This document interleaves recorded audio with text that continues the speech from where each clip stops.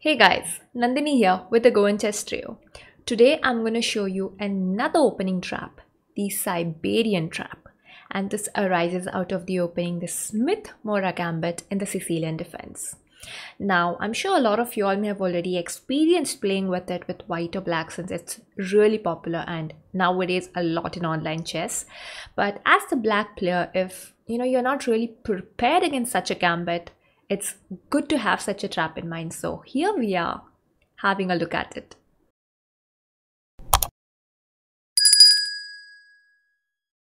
White begins with e4. Black replies c5, the Sicilian defense. White goes d4, and after c into d4, he goes for the Smith-Morra Gambit with c3 here.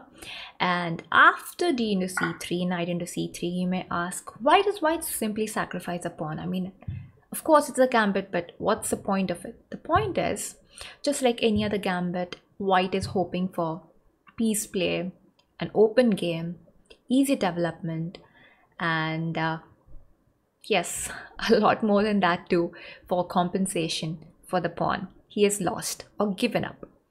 So black goes knight c6, white goes knight f3, again developing. Here black plays a move e6. Now there are other ways to continue to. You could also play d6, but then you would not get this trap on the board. So after e6, now the point of e6 is you are already ready to develop this bishop to whichever square may be suitable for the bishop on this diagonal. And also considering that white may play bishop c4 in the future, you're already blocking the diagonal. And you also have plans of playing d5 later on, so it's a point of it. And here white goes bishop c4, a pretty natural square for the bishop, and is already planning to castle next. So here black goes queen c7. Now the bishop's hanging, so he already gets his queen to the same file of the bishop, and probably is just keeping the threat of moving the knight away, some discovered attack later on in the game. The queen coming to c7 may look weird at once, but it is a pretty common square for the queen in a lot of variations in the Sicilian defense. And white castles.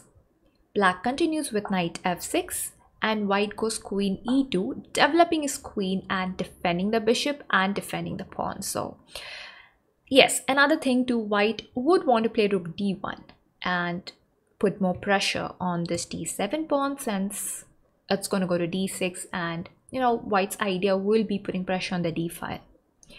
So here black plays a move knight g4, and this is where the Siberian trap comes in. The point of knight g4 is black is provoking white to play h3, because playing h3 in such a position is really natural, right? You just want to kick away the knight. But the idea of the knight g4 move, well, let's have a look at it. If white does play h3, it's going to be a blunder in this position, because now black has a killer move, and that is knight d4, attacking the queen and the knight. And if white does capture knight into knight, black swings his queen to h2 and delivers a checkmate. And instead, if he does move the queen, because it's attacked, if he does play a move like queen d1, let's say, now as you see, the queen cannot really go to h2 because this knight's just going to capture. So what does black have to do? Black has to get rid of the f3 knight, and that was his idea when he played the move knight d4. So knight into f3, check. And however white captures, g into f3 or queen into f3 does not really matter. Let's have a look at queen into f3. Black will reply with queen h2, and this is again a checkmate.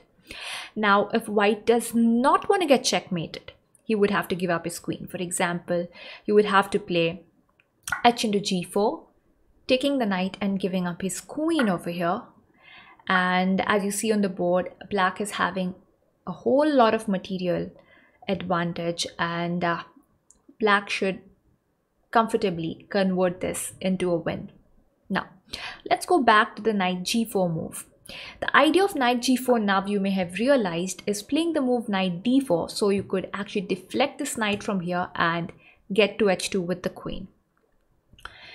So now there are a lot of times that your opponent is not going to fall into the trap, right? So not everyone is going to play h3. Now if white does play a move like g3 instead, there's no more Siberian trap on the board.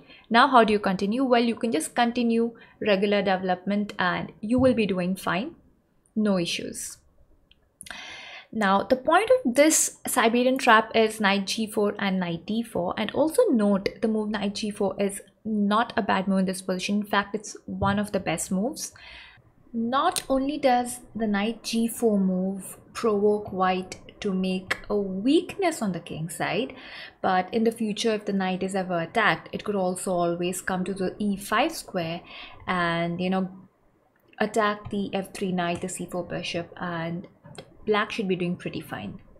And this idea is very important. It's not just that this idea arises in the Smith-Morra Gambit, the Siberian Trap, but this idea of knight d4 after knight g4 could arise in any other opening, any other variation. So the idea is really important. You could implement it anywhere else.